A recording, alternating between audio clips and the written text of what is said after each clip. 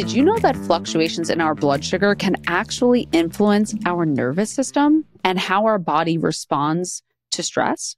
On today's episode, we are talking about the nervous system, our visual system, and how the different bodily sensations we get can trigger different reactions. One vital way to start supporting our nervous system is actually to start supporting our blood sugar. Our amazing sponsor for today's episode is Very, a continuous glucose monitoring system with a very simple to apply patch that's paired with an app for you to find out real-time information about your blood sugar. Very is an excellent tool to find those personalized insights on what's really working with your body and for your body so that you can truly quiet the diet outside of you and listen to what your body needs. If we've learned to feel unsafe within our body or lack trust, we sometimes can't understand or interpret those bodily signals. And getting that information externally through data, even for just this 14-day period, can give you valuable insights into what that communication between your body and brain is. If you want to find the right foods and habits for your individual body while still improving your health, please give Very a shot with our exclusive $30 off code VSM-Quiet the Diet and check out the link in the description notes to purchase directly from their website. Hi, I'm Michelle Shapiro, integrative functional registered dietitian and host of the Quiet the Diet podcast. On this episode of Quiet the Diet, I'm sitting down with Coach Alyssa Chang, who is a brain-based movement coach and really employs a lot of understanding around how our visual system influences our nervous system. In this episode, you'll learn how to regulate your nervous system by doing simple visual tasks and what else we can do to regulate our nervous system, which can influence all matters of our health. We can't wait to see you in there. I can't believe we made it here. You know, it feels like this is a moment that we've been coming to, like a peak of my life, and we've made it to this moment. Yes. I'm so excited to have you here today, Alyssa. Thank you. I'm always so honored. When you asked me, I was like, yes, of course, I'm honored. You're literally the least awkward person and the most smiley and giggly and full of wisdom that I know you're going to share with everyone today. So I'm very happy to have you on for personal reasons, and also for myself, knowledge reasons. I feel like every conversation we have, it's the flowiest, the deepest, the most educational, and you're willing to kind of go to places, I think, in your brain that other people aren't. So I'm eager to go to those places with you today. Yes, I love our conversation. So this is just like a recorded conversation with Michelle and Alyssa. Exactly. For our listeners, you guys. Okay. Alyssa, first, you guys just heard Alyssa's introduction, of course, but Alyssa, can you introduce yourself and tell us just what part of your healing journey, your life, brought you to this amazing practitioner that you are today? Oh, thank you, Michelle. Yes, so I work as a neuroscience health coach. A lot of my relationship to like health was more performance based. I grew up as a collegiate athlete playing like a lot of volleyball from the age of 10. And then after I graduated college, I kind of navigated this very interesting transition, which I feel is really common, of when your identity is attached so much to one thing and then that thing ends. You're just kind of floating in the space of like, well, what do I do now with myself, with my body, with my training? So I actually continued to train like an athlete. And I was like, I actually don't need to do this anymore, but I didn't know how to train any other way. And so I had a friend at the time just introduce me to this concept of bodybuilding. And he was like, hey, you should look into figure competitions. And I didn't know what that was. So I Googled it. And if you ever Google figure competitors, up will pop like these seemingly very happy, very fulfilled, lean, quote unquote, beautiful women. And, you know, I was just immediately pulled towards that. And so I was like, well, I want to be fit, healthy, and happy. I love new challenges. Why not? Let's make things harder. And so I decided to compete, spent a year in that traditional eating tilapia, asparagus, training 2 hours a day, and then the weight training. Brown rice bodybuilder diet that we always think of. Totally. Yes. And, you know, through that process, I, was definitely getting sicker and sicker and really doing a great job of ignoring all my symptoms and such a tunnel vision of like, I have to get on the stage no matter what. Like I will do all the unhealthy, like very extreme types of things. And so I got on stage and, competed, finished that, and then navigated a season, probably about 3 to 4 years where my body was really rebelling against me. And so everything that I knew as a personal trainer at that point just didn't work for me. I was like, well, if I, have pain, I'm going to do this. If I have digestive, kind of flare-ups, let me take out the gluten, take out the soy, take out like all these things. And everything just didn't work. I kept getting sicker.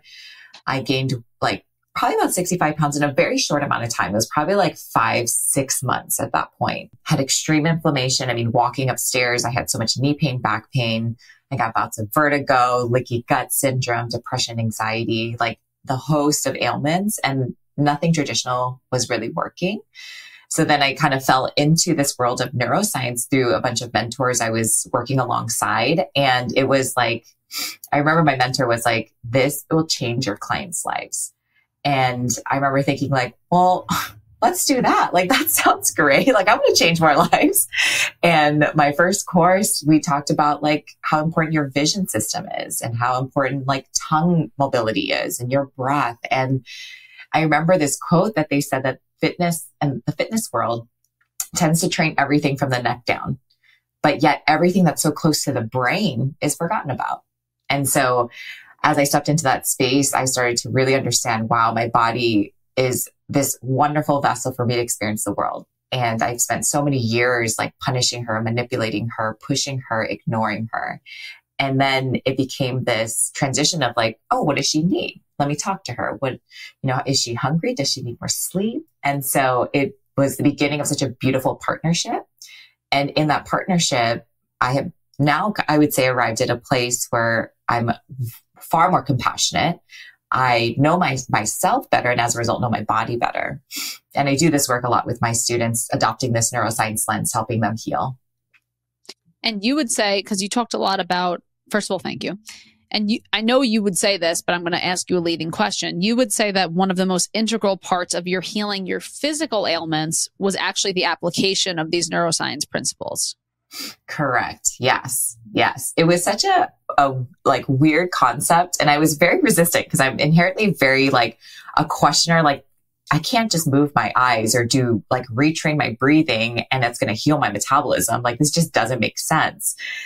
And yet it made a lot of sense. So I just like got to a place where nothing was working. And so I was moving from a place of honestly desperation, but like a sliver of hope.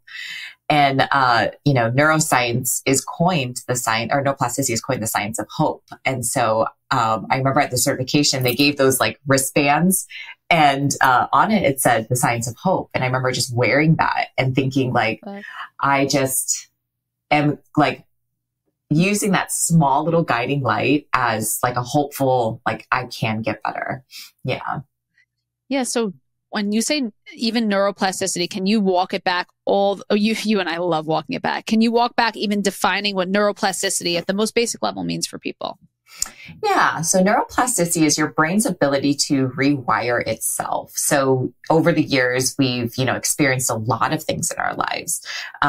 Trauma being a very big category of, you can break that down into lived experiences in your body. So physical trauma, emotional trauma, upbringing, all of those pieces that then has mapped your brain to attune to safety in a very specific way. And safety is inherently something that the brain desires, needs, in order to move through the world. But what I define as safety, what you define as safety is going to be very different. And so we want to acknowledge that neuroplasticity is how our brain has really shaped and formed in a way to move through the world that makes the most sense for our brain and body to feel safe and to survive. And then just again, on the super baseline level, your goal would be to improve. What would the word be you would have to improve neuroplasticity, to increase, to enhance? What word would you use? That's a great question. I would say a lot of people desire to change how they feel. And I think when we understand that we can change, like the hardwiring of what we think we can't change through neuroplasticity, that's the hopefulness, right? It's like, I'm not stuck in this person who like is inconsistent and can never get to my goals. It's like, well, maybe there's actually this very scientific reasoning as to why this habit you can't change is actually ranking higher in your safety needs. And what we need to do in order to change is to really identify like what has been unsafe for you in the past that has made you feel quote unquote inconsistent. can we make safer next steps that then essentially will get you to your goal in a much more like enjoyable, hopefully way. I mean, we both know healing is never that pretty, but if we can have pockets, terrible, it's terrible. Some of my clients are like, why am I feeling worse? I'm like, this is normal. It's like when you start to become more aware, right? It's just like, oh my God, I'm sitting with all this stuff. So yeah. Yeah, you're just experiencing the things that your body wanted you to experience, but that you desperately tried to not experience for a very long time. So at some point it comes to a head where you experience them for sure. Yes. So we are definitely going to talk about safety. It's really funny. I was just thinking so far for the episodes we've recorded for this season, all 3 guests so far have been talking about neuroscience, brain-based approaches to healing. And I'm like, I think that, while over the years as a dietitian, I have found different healing modalities to be more or less effective for individual clients. So some people work well with some things, some people work well with others. It just feels like a lot of the healing process and a lot of the what I think initiates the healing process does come back to the brain so much. And that so much so that it might be every episode this season. People might hear me say sympathetic nervous system like 4,000 times this season, and I'm going to apologize in advance. But I don't think there's ever enough talking about it, because I think there is kind of a block to healing that comes for a lot of people. And I do think it comes from the brain. And I know that you certainly believe that because you're a neuroscience based coach. So of course you believe that too. And you've experienced it and seen it in your clients too. We are going to talk hugely about that topic you just brought up of feeling stuck, feeling like you can't push forward. And I think you work in a way that takes the pressure off of people to feel like they have to willpower things through. So when we say something is brain based, we mean it's on like a subconscious level, not on a conscious level. And the retraining can happen on a conscious level, but the goal is to actually influence the subconscious level. So instead of just forcing your body to do things, it's to bring your body and your brain into coherence. So they're all working on the same page. But I don't want anyone to take when, Alyssa or I use brain-based coaching or brain-based initiation to mean my brain is broken and I have to do other things or different things and I have to work harder. It doesn't mean work harder. It usually means work differently than what you would expect. And one of those ways that's very interesting that you work really differently is this visual coaching. So can you just like super quickly draw this line between our visual system and our nervous system?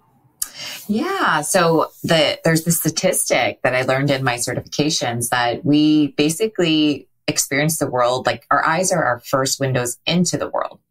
So we rely so heavily on our visual system to interpret if we're safe or if we're not safe. Is there danger? Is there a tiger around the corner? Right? We often reference this tiger in that sympathetic fight or flight response. And we have 2 eyes, but they work together. And so I do vision assessments with my clients to better understand, like, well, if our eyes are taking in 90% of our environment to determine if we're safe or we're unsafe. And I have a client who has these symptoms of anxiety, rumination, lack of willpower. I then want to assess from a movement standpoint, well, how are their eyes moving? Are their eyes working for them the same way we're thinking about, is my body working for me? When I was going through my whole journey, my eyes were just like exhausted. They just weren't working like really together. I had one eye that was extremely suppressed, creating an extreme dominance in the other side.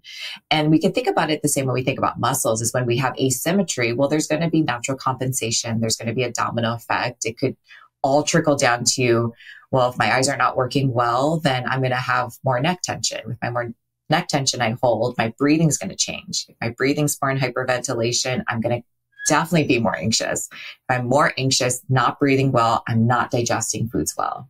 So I could go to any like traditional approach to address my anxiety and I may get medication.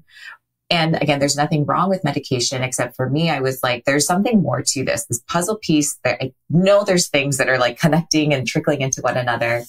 And so I started to look at this nervous system lens. And so we have all these lobes in our brain and we have this whole lobe that's called the occipital lobe that interprets, again, all the moving pieces. We have all these ways we're supposed to be able to move our eyes efficiently without pain, without tension. And yet most of us, right, are on screens. We're really fixated on a specific target, a specific distance, the blue light exposure, like all of that automatically puts our brain into that sympathetic. Yeah. So and we're going to dive even deeper into that because that's so important. I think the sentence that you just said, even like that our blue light is influencing our vision, which is then influencing our nervous system, even that relationship is not naturally known to people, or like something that they would know without learning this right now. So I think that that's so powerful. I think even the fact that we tie our visual lobe to our occipital lobe, like obviously the back of your head is where that occipital lobe is, thinking about like your brain being the organ of vision. We think it's only in our eyes, but whatever happens to the back of our head is going to affect our vision too. So it's very powerful in and of itself. I will tell you also an anecdote about my own life, which is that about like 6 years ago, I think, I got diagnosed with binocular vision dysfunction. And which is basically what Alyssa was talking about, when your eyes are not moving at the same pace, like one eye and the other eye are not coming back together in the same time frame. And I went to a medical intuitive at the time who was like, yeah, your eyes don't want to open because they don't want to see. Like she's like, in the most like, spiritual way. She was like, your eyes are not doing what you want them to do because they're exhausted, like you said, Alyssa, and they don't want more visual stimuli. They want less. They don't want to see. And so they're not able to keep up with that demand. And then from a very kind of physical standpoint, can we also talk about, that's maybe the spiritual standpoint of for you, like that example of exhaustion. Can we talk about how our vision and our nervous system can also affect muscle movement and like the direction of like which muscles are activated or not too? Yeah, fantastic question. I love you kind of highlighting that spiritual aspect, because everything is so, it's just mind boggling. The more I learn about myself, listen to podcasts, all those things, it's just like, you're like, wow, we are just these amazing creatures that like so much gratitude for our bodies, right? Like, wow. We're so integrated and cool. Yeah. And also just knowing that there's all these avenues of how you can approach your health. I think that was reassuring for me, because when something didn't work, I was like, okay, if I did my vision drills this day and I don't feel like my pain had gone away, well, okay, let me go to my other toolkit, and maybe I need to journal and like brain dump and process out some emotions that maybe were like building up in my body. And then I'm like, oh, wow, my pain definitely like went down a notch. So multiple avenues. I think that's one thing you and I definitely agree upon. Okay, so vision. Just millions. By the way. Like everyone. The visual system and muscles. So what's really fascinating is, as my clients start to, and the people that I work with, just start to really understand that interconnectedness of like, wow, your eyes we rely so heavily on our eyes. Sometimes we need to move them. Sometimes we actually, like you mentioned, just need less incoming information. So some of you may feel fantastic wearing sunglasses when you're working out because you're removing light. And sometimes light could be just that added form of input that puts you into that more like sympathetic, oh my God, I'm like really on edge. So with muscles, the fascinating thing is when we move our eyes up, so head stays neutral, flashing our eyes up, it helps facilitate all of our extension muscles. So all the muscles in the back body. So your posterior chain, glutes, hamstrings. When we flash our eyes down, it actually facilitates flexion. So you can think about when you are at your computer, like where do your eyes typically sit? When we look at our phones, it's typically in that flexion, kind of like head down, neck down, chin down, eyes down. And yet what we can also kind of attune to is that computer posture syndrome that we see a lot of people like showing up with, right? They have that forward head, they have that hunched shoulders, the collapsing of the front body. And they could do all the dumbbell rows, all the cable seated rows, strengthen the back, and they probably would have the same posture for a really long time. They could get massages, open up the chest. The therapist would be like, you have really tight pecs. And they'd be like, okay, yeah, like what do I do? Okay, stretch your pecs.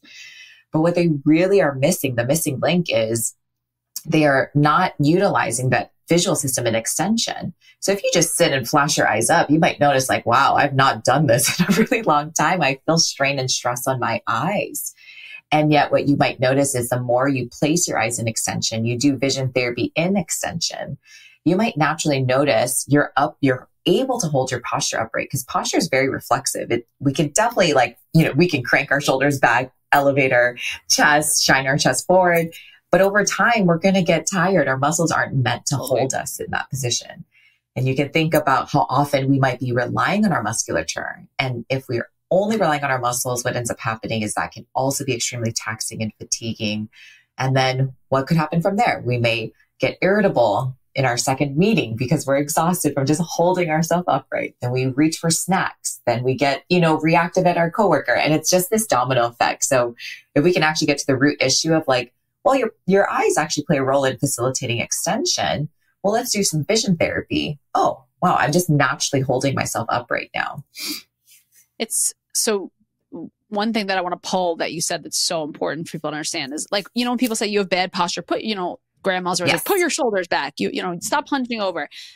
What you're saying is that just doing the physical movement of pushing your shoulders back repeatedly isn't going to really change your posture that much. And it's certainly going to exhaust you because you're activating those same muscles that are already quite tired, it seems like, all the time. So what you're saying is you can start kind of activating, if I'm reading you right, you can correct me, but you can start activating the muscles literally by just directing through your eyes which muscle groups should be, flexing or which muscle groups should be. Is that true?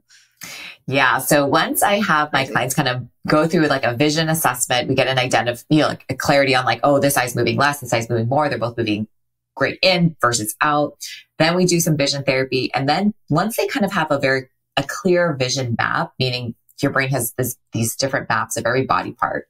Once it gets clear, then we start to tack on vision therapy on top of like, let's say dumbbell rows. So every time someone is moving into flexion, I actually have them facilitate with their eyes. So an easier example is push-ups.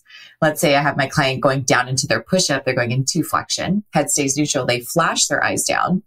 So they're not only getting the neural charge and neural drive of flexion from their eyes, they're also getting flexion in their body. Then before they initiate back up, they flash their eyes up and then extend at their arms. So what they typically will notice is, well, a couple of things I should say. Sometimes it's really hard in the beginning because they're actually flipped. So they flash their eyes down and it actually feels harder. And then they go the other way. So it's like a mismatch. They call it mismatch. So what we need to do first is repair them in the way that the brain is actually supposed to be paired.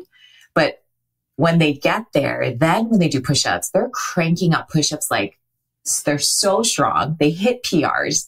They're so resilient. And it's not that I put them in like a 5x5 program or like we have to train for 3 months. I'm like, let's get your eyes to work with your muscles, to work with your body. And then all of a sudden they're feeling so resilient, so strong, so confident. And it's like, we just almost like, everyone's like, what is this stuff? Right? But everyone is just kind of like, this is like magic. But I'm like, oh, it's actually just neuroscience. Like if you understand the brain, it's like just very, very simple neuroscience that is definitive and we've got locked down. That's all that it is. Exactly. Yeah. But the idea that it's almost like you're helping if I'm having this vision, like there's a command center in your head and instead of using the conscious part of your brain to like direct the command center and to direct the muscles, you're just like kind of handing a piece of paper to the command center and you're like, here, do this for me. And that makes all of those movements easier. And it's really that a lot of us the reason we think we're stuck or exhausted is because we're working against what our body is asking us to do. And we're working from the bottom up as opposed to from the top down, it seems like. Yeah, I picture, that movie Inside Out? Obsessed. Yeah. You and I like talk about internal family systems and that movie Inside Out literally constantly. Tell everyone. Well, just imagine that like it's based off of emotions, right? But what if it was also based on structures of the brain? So like your cerebellum is this part of the brain that controls what we call your movement ABC. So how accurate you are, how balanced you are. So balance isn't, I need to stand on this Bosu ball for, 3 times a day, 30 seconds at a time. It's like, well, you actually have this part of your brain that controls balance or plays a role in it. Accuracy, balance, coordination. So those of you that never played sports, it actually is a brain thing. It's not like you're not athletic. It's like, well, if we train the cerebellum, you might be able to catch the ball, shoot a basketball, and inhibition. So let's say there's actually like, instead of joy, it's like, oh, you have the cerebellum and the cerebellum needs to come online, so to say, get in the controls and be like, oh, Alyssa's playing a sport now. I need to make sure that I'm like ready and I'm like on and there to work with her when she's playing volleyball. So imagine that you have all these little control guys like living in your brain that's helping you just perform again optimally for you, with you. When you're talking about kind of directing which muscles to flex or which muscles like to do different things, is the brain signal causing an actual muscle activity? Is it causing a direction of blood supply? What's the actual thing that is happening? Try to repeat the first part of the question. So if you're doing like a visual drill to make the push-ups happen better or correctly, and then people are able to do them more, is that because neurologically it is influencing which muscle is turned on or activating, or is it directing blood flow to the area? Maybe both. That's a great question. I would say it's a combination of both, because how I understand it is more of like, it's basically creating that neural drive in the quotations. A lot of people use that term, neural drive. So it's creating all those neurons directly feeding into the occipital lobe that then is feeding into, right? Like then the musculature, then the activation, then the contractions. Yeah. So interesting. It's so cool. So when I've talked about this a little bit on a podcast before, but I had like a bout of dysautonomia, long COVID. And I was so amazed by my amazing hypermobility coach, Taylor Goldberg, because she was really explaining a lot more about how COVID directly, it seemed to influence proprioreceptors, and then also influenced, like, COVID specifically as a virus was very unique in that it was really affecting the way that our brain influences which muscle groups move. And it seems to have caused that attack. Either like, we're like, maybe on the blood vessels, it caused the attack a little bit because of the oxidative stress. Maybe it was a little bit on the brain, but I'm finding in a lot of my clients now that if they're having this mast cell or dysautonomia, which I'm having more and more clients with that, honestly, since COVID, because of just, the actual impact of the virus combined with a lot of other factors, not just the virus itself. I found it so fascinating, this like nervous system muscle relationship, this blood vessel muscle relationship, and how you would think like training your way out of it is going to help you. But if you're not directing the correct muscle groups to activate, it can actually be far more exhausting for people. So are there groups of people who, or maybe every person, who just can train, but if they're not brain training, they're not going to get the same results, or in fact may feel worse from doing more? Yeah. I mean, I think there's a large population. I think unfortunately that's the philosophy that's been adopted in the health and fitness space for so many years. I'm one of them, right? One of them who just had, I would say, a high level of resiliency for the amount of load I was placing on my nervous system and my body until it could no longer carry all that. So then we're navigating a very interesting, again, that transition where people are, probably arriving at our steps and they're thinking like, I used to, right? We often hear this like, oh, when a year ago, like I used to be able to do all these things. I used to be able to do all this stuff. And one of the best questions I was taught to ask my students is, well, what happened before it happened?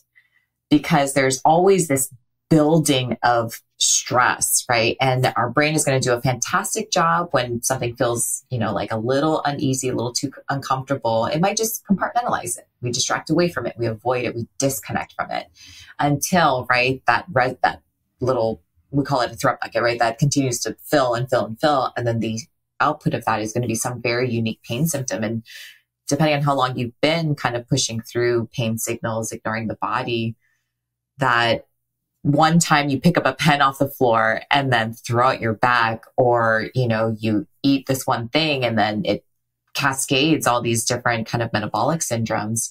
It does in some ways make sense if you take the time to look at someone's health history. And it's never really one thing, like you're saying. Mm-hmm. It was a unique past couple of years for people who, and I work with some of my clients like over 5 years. And just like you, Alyssa, you have these very long-term, very close relationships with your clients.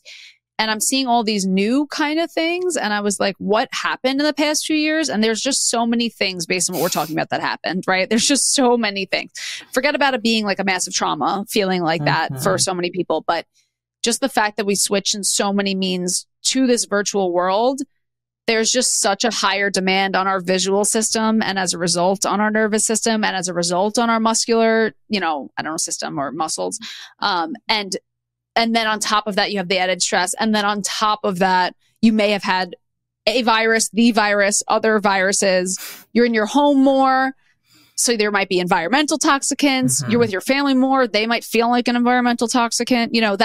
It was everything all at once. But I think one of the things that, you really bring to the table is that, brought to the table today and always bring to the table, but is that it's not one thing, right? Like it's always a combination of all of these things. But I think the past few years have been, especially in your realm, distinctly challenging to the nervous system, which is why I cannot stop talking about it this season Yeah. or in general, because it's kind of the whole game right now for people. Like it is what it really feels like, because all of these things are unique challenges on the body, but they're also unique challenges to the nervous system. Or have you seen that in the past few years, changes in existing clients or new clients coming in?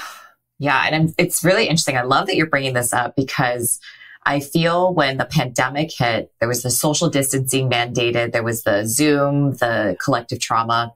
In my brain, I was like, we're going to see very interesting symptoms surface in a few years, because what you're going to notice is when there's ever tragedy or trauma, you're going to witness people move into their default trauma responses, right? Maybe like for me, I was like, I'm going to put together a program that's going to help support people. And like, I just went straight into that. We were like talking about making one together, Alyssa. We were completely out of control. We were like, oh, we got to deliver. We got to deliver. We got to help. We got to help. Exactly. And we were like active together at that time. Yes. Exactly. Yeah. And then after, that kind of initial uptick, there's a settling. Typically then there's a lull. And then there's this, what I like to call a neural hangover, where you've been living in such a activated state. And we also want to remember that the freeze response, which can like show up as like someone being disconnected, they're actually very activated internally. So they are, even though they are frozen on the surface, internally, there's so much chaos. So the neural hangover is just this kind of expected outcome for the amount of survival we were all living in. And if you had gotten like actual COVID, right, you were naming such like all the nuances of what people were experiencing. And, there's brain inflammation.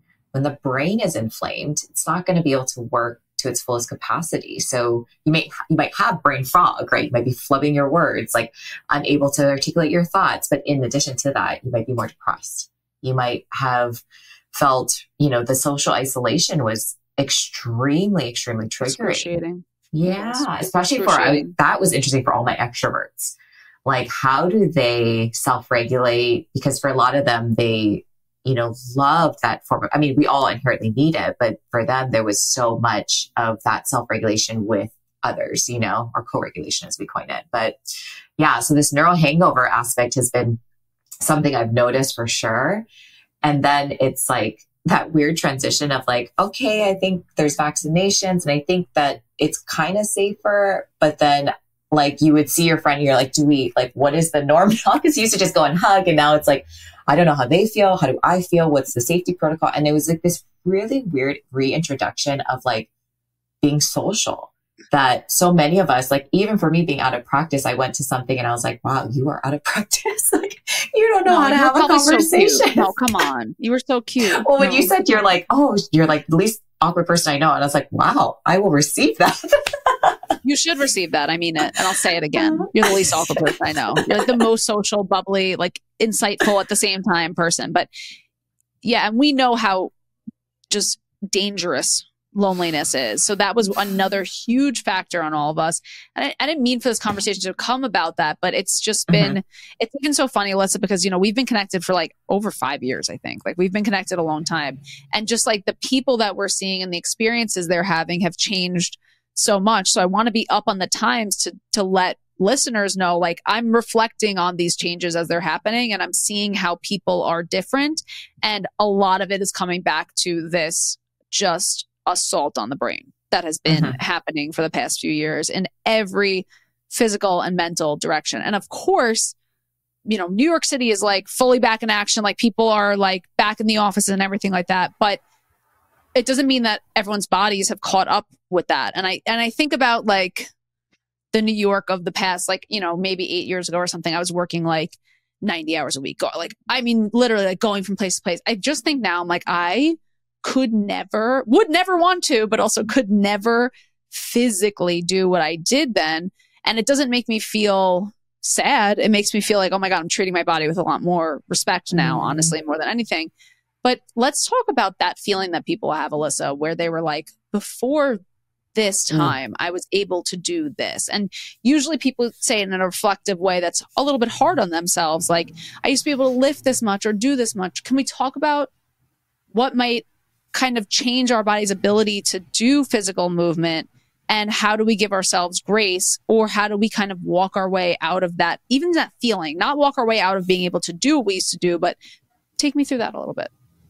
Oh, such a beautiful and very common experience. Yes, I extend so much compassion towards that because it really lands with my own experiences as well, where I wasn't actually currently appreciating how my body was showing up at the present moment. I kept wishing her away, right? I wished away that she wasn't this tired or didn't look like this, feel like this. And I always was just like completely obsessed with how I was before. And yet when I took the time to actually pause and really ask myself, well, how did you feel in that version?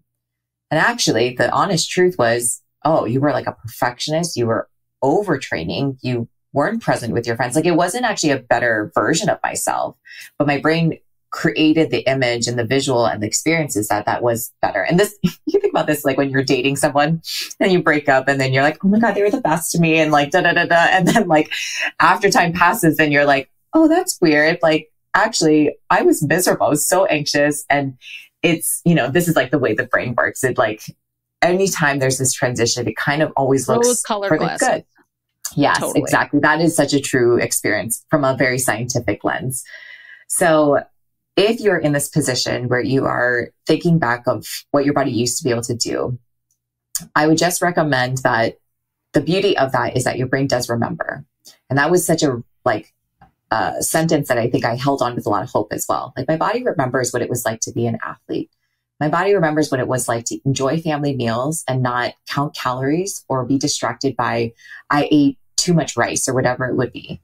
And so your body does have these experiences really ingrained in her plasticity that she just needs to be reminded of. But right now, what she's needing and asking of you is to truly listen to her. And so I always like to describe it as like a teamwork, like a relationship. And it's like dating, right? When you date your body, it's like, cool. Like, what do you want? Like, it's all like, great. And then you reach this place of like, it gets a little comfortable. And then what you need to do is really take that time, ask her how she's doing. What does she need? And sometimes the hard part is like when you're in a specific phase of your healing, you might not hear anything. Yeah. And that's okay. Sometimes it's just the act of pausing, asking, that then at some point you're like, oh, that's interesting. Today I actually feel tired. And so it's the pause that actually interrupts autopilot. And autopilot's purposeful for sure. And yet so many of us move into that, like, I'm just autopiloting my day, that the brain actually needs novelty. So can we pause, create an interruption to our tendencies, settle into our body? And that's why for me, like, I'm such a movement person, because movement is one of the best ways to like experience our world, experience our body, get in touch with our feelings, but just really trying to connect more closely to the body itself and what she's actually experiencing. Is it sometimes with our nervous system, is it true that it is sometimes challenging to the nervous system and can instigate a sympathetic response to move, and sometimes it can instigate a parasympathetic response and calm you? Like, is there a time and place for movement when it comes to brain-based movement? I think from the standpoint of brain-based movement, the work that I do, it honestly, if I can like truly sum it up, it really did save my life, because it was that safest next step for me to honestly just move my body without pain. Because anytime I tried to like hop on the treadmill, okay, I'm going to do some squats, my body was just like, Alyssa, like, can you stop this? Like, we keep giving you chronic fatigue. We keep giving you insatiable cravings every time you do these workouts. Can you just listen? And so at that point, I was like, well, what can I do? Do I just walk? And like, even walking at that point was stressful. So what I had to do is like, I remember my best friend was like, you need to just go to the park, bring your kettlebells, bring a book, and sit next to them. And I was like, huh? And so it was like this whole learning of like what I needed to do was like be outside, right? Be in the sun, be in nature, read a book, take my brain off of controlling my body, fixing my body, like working her to the ground, and step into, like, what does it feel like to breathe in my body? Wow. You can't take a full breath. You're not taking a full exhale. Okay, my intellectual brain is just like, okay, well then that trickles down too, and I would go all into the intellect, which is honestly a safer place for me. I still need to work on like continuing to, continue to get in connection more and more with my physical body. But yeah, it's just this beautiful pathway of allowing your body to truly guide and lead you towards healing. So you can act much like your nervous system can stimulate muscle movement. It sounds like you can do the opposite direction too. That muscle movement can help to regulate your nervous system as well. And That's I referenced before, like the brain has maps. So they're called like brain maps, and every body part, we also have a gut map, but they get blurry depending on our health history. So if I have like a sprained left ankle and it wasn't properly rehabbed, my range of motion in my ankle maybe isn't as complete. Maybe there's like clicking, bumpy parts. And so if I am deciding to go on a run, but that ankle map is blurry, I may automatically feel stress on, the first 30 seconds. And it's not because I'm out of shape. It's actually because my brain is like, Alyssa, we're running on one leg. Like, what are we doing? This is super stressful. Like, I don't know how you're doing this. Not a three-legged race here. We don't have a partner. This is very stressful. Yeah, exactly. This is very stressful, Alyssa. Here's anxiety, And so what we need to understand is that the brain relies on predictability. And if it can't predict that I have this left ankle, it's going to automatically put more threat into my bucket, make me feel more stressed. So then running, I just will chalk myself up to not being good at cardio, right? We all like have these things where like, well, I'm just not good at cardio. But it's like, but if I have a blurry left ankle map, can I rehab that? And what happens to my run? And this is kind of the experiments I run on myself, because I'm like, I want to try swimming. Okay, what is my assessment? Oh, these are the things that aren't working in my brain. Let me break this down, put myself into like a progression from a neuroscience lens. And then swimming becomes enjoyable versus like, this thing I have to tolerate. Yeah. So some of what people think makes them exhausted about exercise is just that they're fighting their biology and their brain chemistry, it sounds like. Because, I think people, again, it's so likely, and I know this is a unique thing for New Yorkers especially, but we're very likely to attribute anything we can't do to just a lack of willpower. It's like, no matter what, it's just because and this is unanimous for all people. It's not just New Yorkers, but I notice it a lot in my like very high type A, productive, like hyper productive people. We are very likely to attribute it to a lack of willpower, to why didn't we push ourselves? So how can people, in lieu of not everyone being able to always work with a practitioner, how can people start to inventory what feels exhausting for their bodies? If they are at a point where they feel stuck and they feel like, I don't have willpower to do this, willpower is not taking me far enough, I'm blaming myself because I'm not moving or I'm hating movement. How do we find out what the heck's going on with our bodies?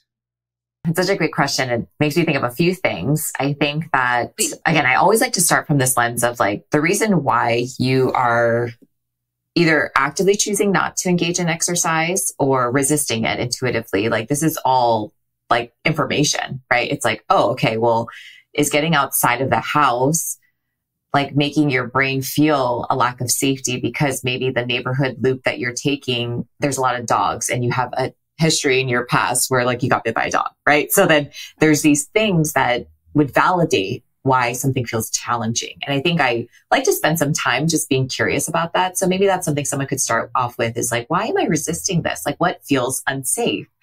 And then once you kind of identify, let's use that walking example of like, oh, I'm not walking because there's these dogs that I pass and they're aggressive, da, da, da. Well, can we swap that for a different loop? Does that feel safer? And what happens? And so I like to create all these micro experiments for my clients because that's, I think, the best way to really understand yourself. So let's say this person goes out on a different loop. She's like, okay, that was a little bit easier, but I still feel, right, a little bit of like resistance to it. Well, maybe we just need to swap walking altogether and start with breathing. Because maybe every time she's like, I always like to say, if your breathing at rest is dysrhythmic, shallow, you're stuck in hyperventilation, when you add motion to it, it's going to be stressful. So we want to make sure that your breathing at rest is actually optimal to take on the load of walking.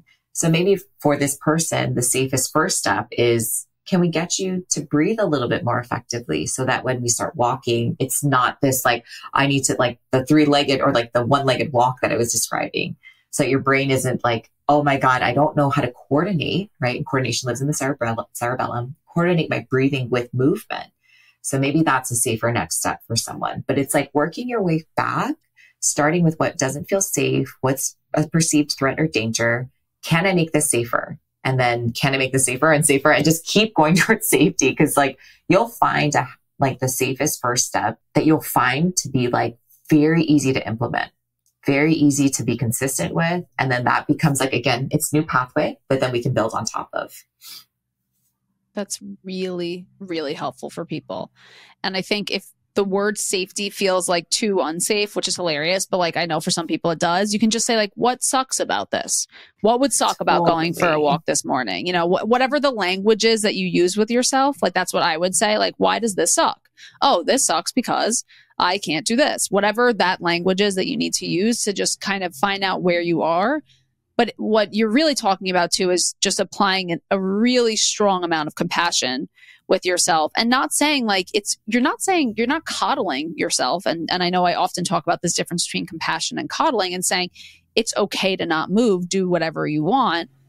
Although you're saying that in a different way. Of course, if that was what your body needed, but you're instead saying, where are you and where are we going, basically. And I think that's really different for people. So this is going to take me in like a little bit of a classic Quiet the Diet direction, which is something you and I have talked about in your guest expert series. And we've talked about before in that world of compassion versus coddling too. When we think about movement, let's talk specifically about movement. Like, how do we know when we're just saying you're beautiful the way that you are, you don't have to do anything, you're great, versus let's do this together and be on each other's team? Like, how do we know when it comes to movement if what we're doing is too coddly or if it's truly compassionate?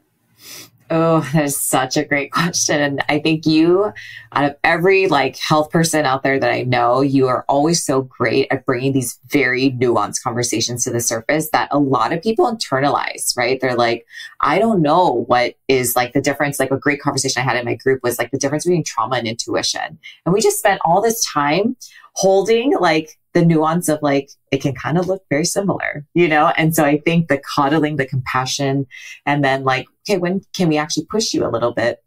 Obviously, you and I would agree. It's going to depend, but some framework we can give you is there's going to be a point, I think, where you're going to feel you're going to actually crave movement. And for me, it always happens when my clients are like, so I was thinking about like maybe joining this yoga class, or I kind of feel like I should be doing more. I kind of wait until they actually initiate it. And usually it's been a pretty high percentage that I haven't, like pretty high percentage that they've initiated versus me. And I'm kind of observing, like, I'm like, okay, their pain is going down. We're like, we do a lot of cycle syncing with their training. So it's like, okay, they're kind of approaching, you know, this phase of their cycle where I think exercise is going to be more available to them. And usually what I'll hear is like, so Alyssa, I've been thinking, like, I've been wanting to, and usually it's actually a desire to, it's not a should. It's like, I kind of want to move my body. And I'm like, oh my God, this is amazing. Like we have arrived. Like I'm like celebrating on the inside. And I'm like, okay, cool. Like, what would you like to do? Like what's interesting? You're trying to keep it cool. You're like, yeah, whatever. We can exercise. I don't care either way. You know? Text you on the side, Michelle. Oh my God. Exactly. I know, especially because we have, you know, the mutual client I'm thinking of too, which I actually am going to bring her up in a funny way related to this too. I love it.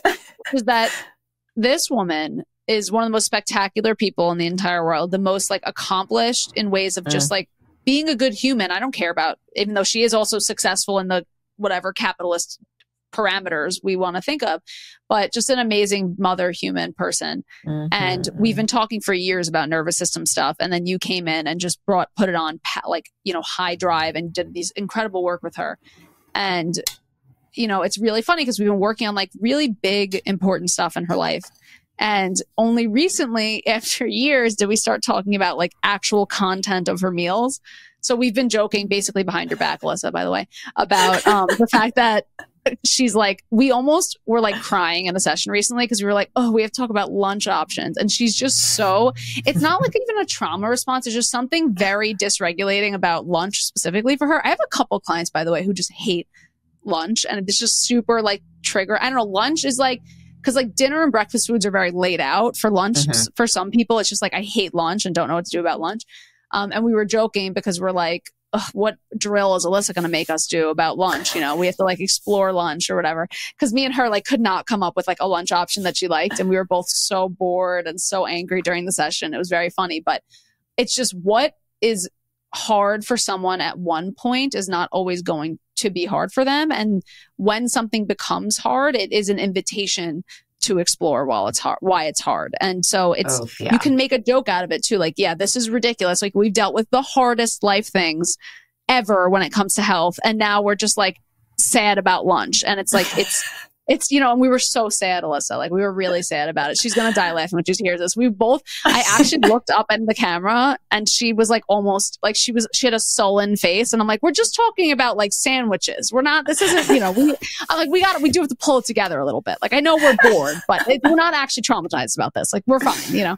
Well, and I think that was such a good read on your end to be like, actually, I think this person in particular, I think that there's this conversation around structure and flexibility. And when do you insert a little structure? When does say structure feel safer for this person too? Right. Totally. And so like, I think you did a really good judgment call being like, hey, let's actually get into a little bit of the details. Let's sit in this discomfort, right? Everyone's like, sit in discomfort. But like, truly when you do it, you're like, yeah, I know why I'm not here.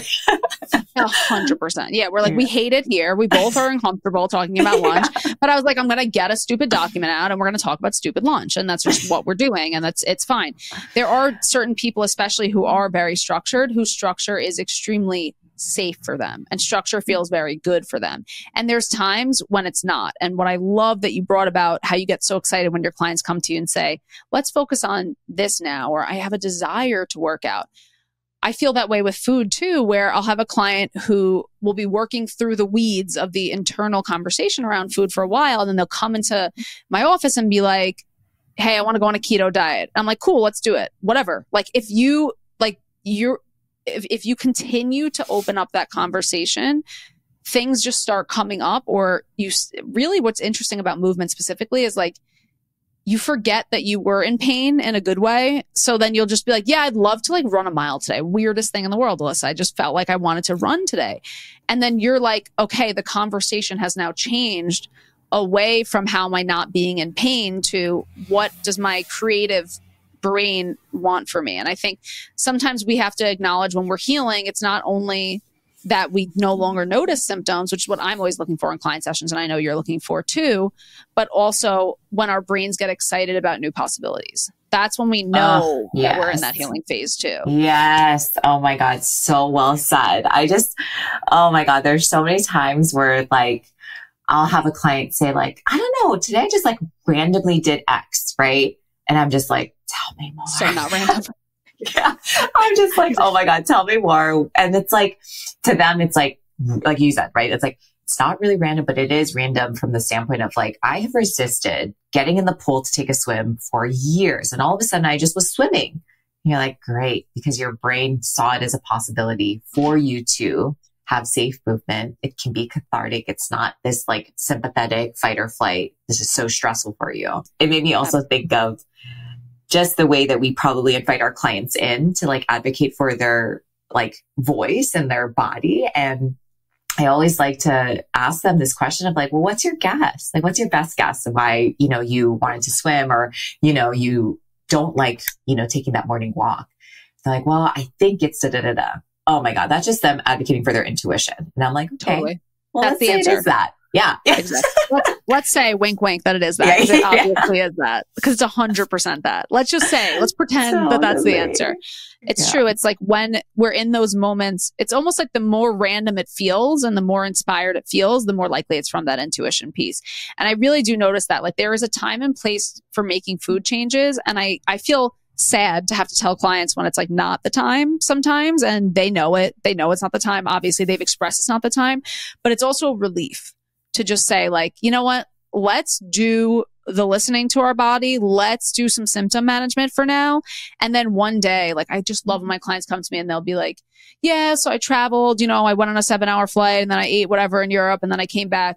And I'm just like, you weren't like leaving your house because of anxiety. Like, are you noticing that? And they're just like, oh yeah, like, cause the fun part of our brain is that it catches up so quickly and moves so quickly through those phases that we don't joyously remember the details of the phase that we're in. So whenever you're in a phase where you feel stuck in your healing journey, or you feel stuck in your movement, or feel stuck in your food, just know that patience and communication are probably going to shift things more than trying to pummel through those stages in life. Because there is a stage in life where it's like, yeah, I'm going to go gluten-free for a little bit. And there's a stage in life where it's like, I can't do that. There's a stage in life where you're going to lift heavy. There's a stage in life where you're going to go ground in the park and stare at your kettlebells. Totally. It makes me really think of, this stuckness with actually a natural, safe plateau. And I think when people think of like, let's say they're on a weight loss journey and they like reach this plateau, I think traditional methods are often like, okay, let's remove this. Let's add a little bit more.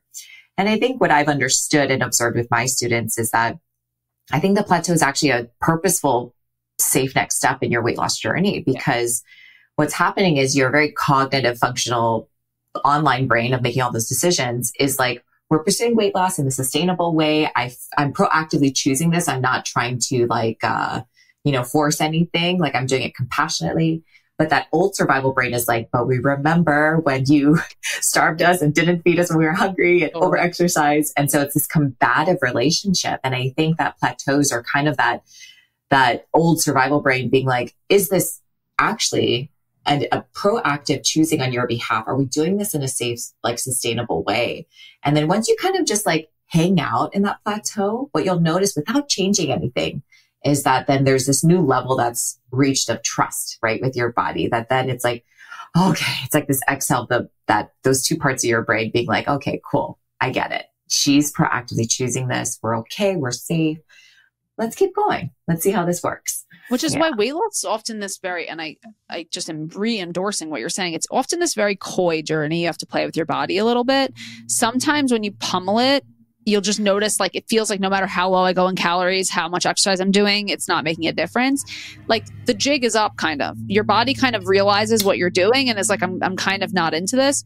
And I'm not saying that extreme calorie restriction in the presence of stress does not always result in weight loss, or does always result in weight loss, because I think people would make the argument of like famine or something. Like they're like, people are very stressed in a famine and they're still losing weight. So I'm not saying that it makes it impossible to lose weight in a time of stress, because I want to be sensitive and understanding of like the fact that that's also like very not true in some cases. But on a intentional weight loss journey where the reason that you're not eating is because of this stress you're putting on your body, or that diet culture aspect, or anything like that, your body is going to recognize that as not awesome for its future survival, right? So it is really important, again, if we're talking about brain-based changes, that you're always approaching with compassion. And it is the hardest and most frustrating thing that we can't shortcut often. And the shortcut is actually what appears to be the harder thing. Like, Alyssa, you're like, do a visual drill with me for 3 minutes a day. Like, that's what you're asking people to do. You're not asking them to train for an extra 2 hours, like is for what they think they need to do. So it's often just the connection is what's going to produce the greatest results. And the getting your body to function as your body's intended to function very often starts in the brain, because that is the command center of the body, obviously. So what tiny bit of advice, I know you've given nuggets of wisdom left and right here, and people are just full of safety after this conversation, but what advice could you give someone who feels stuck in a fitness journey, besides the incredible advice you gave, feels stuck in any sort of health journey, to take that what is that one tiny step to start with? Okay, I have a couple of thoughts, but the first one that comes up is to go on a walk. And it's interesting. Walking. Yeah. So when we feel stuck, sometimes physically moving your body forward is just that counteracting to like that physical, like when you feel stuck, just look at what's happening in your body. Yeah. You're like sitting on the couch. You're like, hours have gone by on social media, et cetera, et cetera. So I would say if you can just get movement from your body, you might find more mental clarity. I think that having safe, supportive conversations are also a beautiful thing to lean into, to just really, like you and I talked about this loneliness that people carry. And sometimes stuckness is attributed just to the fact that you don't have people to like hold space for you and listen to you and validate that you're not alone. I feel exactly like you. I felt stuck this last week and I didn't do X, Y, and Z. Sometimes just that sharing and that validation can help you then be like, oh, it's not just me. It's not my fault. And then who knows, the next morning you're like, I'm going to take that walk or whatever it might be. But physical motion, momentum forward just tells the brain, hey, we're not stuck. Like, we got this. And so this is not on a treadmill as well. Ideally, it's going to be outside in nature. If you can be barefoot, that's even better. But just the physical momentum of moving forward, I think is going to be a great thing to turn to. I have a joke with Kochko, Dr. Kochko, who I've had on the podcast, of course, twice. I have a joke with him where I say like, oh, my back hurts. And he goes, oh, did you walk today? Like, he's like, don't even message me about your back hurting. And now I actually am using this hypermobility coach, Taylor Goldberg. Amazing. Second mention, Taylor. I'm sending this episode. She's unbelievable. But same thing where it's like I feel walking saved my pain like so much and has taken me out of pain in so many different ways in my life. Digestive pain, back pain, neck pain. Like walking is even in the experience of anxiety, cortisol buildup, adrenaline buildup, like movement forward it's almost like if you're activating like the opposite, like you're saying, of the freeze response. And sometimes, it's so hard for people with anxiety too, who feel stuck in their physical head without creating those new neural pathways, without physically moving your body forward. Your body, that's how like we said, how your muscle can signal to your brain. That's the way that it can be done. And like our muscle is also an endocrine organ. Like it influences actual hormone signals throughout the rest of our body, but just visually seeing something new and the act of moving your body forward there's about how many different ways it's influencing your nervous system. It's innumerable. So I just feel so personally grateful for the walking too. I feel there's nothing like it. I mean, I also think that there's other important movements, obviously, but there's something very special about it. And almost in most flares of an autoimmune kind, walking is still accessible to people. Obviously, if you have full body pain, that's not. If walking is not accessible to you, like you said, Alyssa, I've had clients where I said for 3 weeks, we're just going to show up at the track. You're just going to sit on the track in the grass part in the middle of it. Don't walk, just sit on the track. And then again, one day randomly, it'll be like, I'm going to run this thing. Let your body tell you when it's time to. Okay. And then tell me the stuck piece. Sorry to interrupt you. I just it kind of makes me think of something that is probably, I'm going to use the word better than what I was going to originally say, is mirror neurons. So if you are someone that has chronic pain, maybe watching, like go to a coffee shop and watch people walk, go on YouTube, just watch someone walk. Or visualize yourself walking. Or visualize yourself walking. Like it's pretty powerful. Like I had this one student who she would watch push-up videos because she had a lot of like stability neck stuff going on. And so when she would watch someone do push-ups, she could literally feel that visual input being processed in her brain the same way that then she felt like the vasculature, the strength, the embodiment of just watching someone do a push-up. And I think that, again, there's more accessible steps for people as they're in the stuck phase to create action. And it's just about, number one, yes, definitely scaling it back, but also getting creative. Like, do you have a laptop? Do you have YouTube? Like, can you just look up a video and watch that? And you will, with time, probably start to, again, entertain with curiosity, like, walking sounds kind of cool to do today. And allow, again, like random.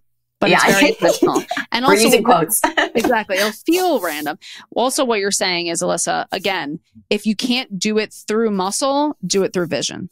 Yes. And just seeing those things is activating different parts of your brain. So I love that in a lot of other conversations we have, I say you can influence your nervous system through what you eat. You can influence your nervous system through how you move. And in this very specifically, we're saying you can influence your nervous system through muscular movement and through vision. And if you can't do one, try the other, basically. Go any direction you need to go in. And there's a lot of options available to you because if you have, even vision wise, I don't even know if your eyes have to be open. You can create visions, and that'll still create the same nervous system response, which is why anxiety is so powerful for people because you're creating a lot of visual things that could happen. What Use it to your advantage. Exactly. What if the most wonderful thing happens in the entire world? Alyssa, I can never thank you enough for coming on today. I am So I'm always amazed by you, but I was particularly amazed by you today. And I know that our audience will have gotten so much from you. Where can people find you, work with you? They're going to need more, Alyssa, after this.